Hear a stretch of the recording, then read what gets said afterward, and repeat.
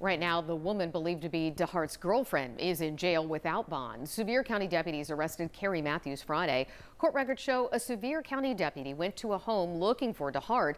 The deputy says Mathews got a call from DeHart while authorities were there. She reportedly told him they're here, tipping him off to law enforcement.